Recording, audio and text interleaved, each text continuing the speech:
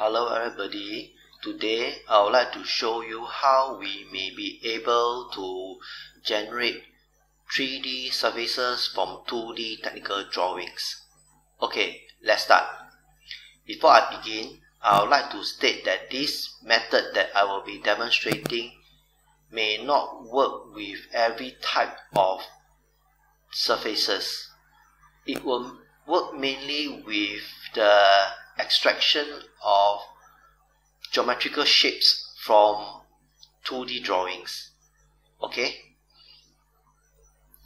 let's start. Okay, for this example, we will use this technical drawing which was initially created in AutoCAD and later imported into Rhino. Okay, as you can see, it depicts the plan view and front view of an architectural structure.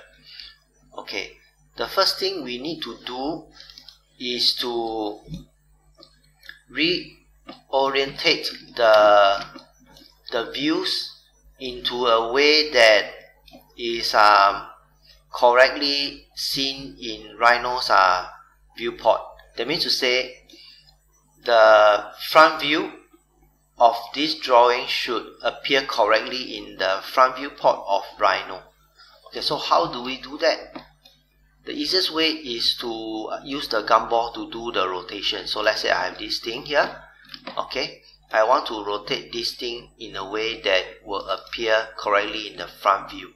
Okay, what I need to do next is to move the gumball's center pivot. Okay, to do that, you might want to ensure that the relevant object snaps is being activated. In this case, the near and the end should be the most appropriate. Okay, after you have ensured that the relevant object snap is activated, you want to move this over here by pressing and holding the control key and click and move the center and then release. Okay, then move the pivot to anywhere along this line. Okay, yeah, so I'm going to place it around here. Okay, great. Now that we have recentered the gumball's pivot, we can proceed to rotate this set of curves. So we can click on this and type 90 for 90-degree rotation. Okay, yeah. So if you were to come to the front view, you can see that the curves have been rotated correctly so that it appears correctly in the front view. Okay, yeah.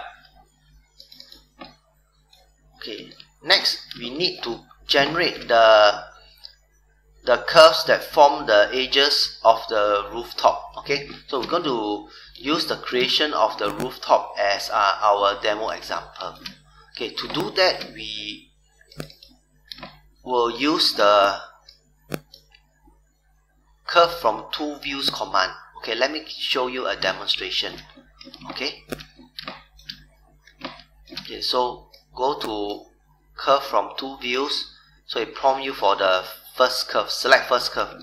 So in the top view, this is the first curve that I want to use.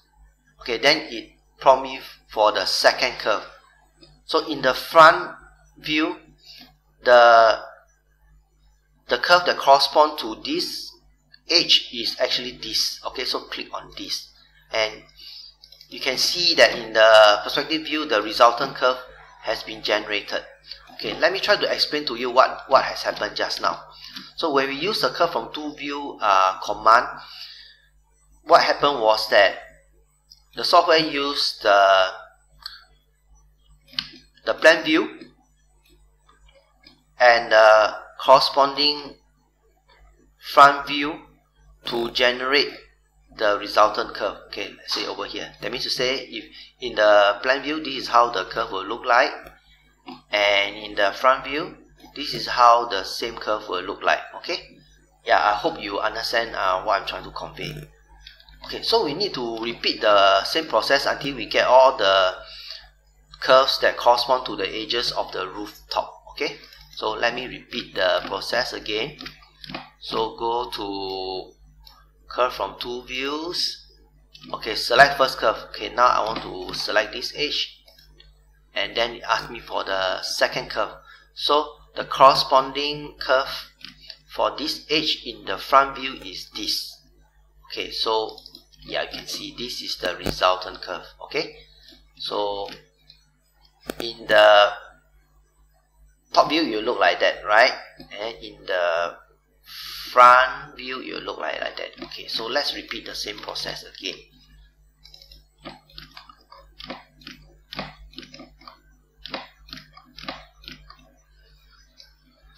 Curve from two views.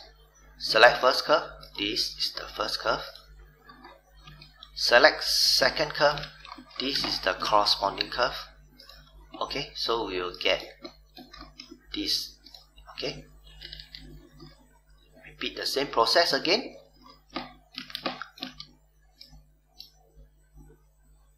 Curve from two views. Select first curve. So this is how the curve will appear in the top view. Okay, select second curve. Okay, this is how the curve will appear in the front view. Okay, so we get this as the result. Okay, so we have created all the necessary curves.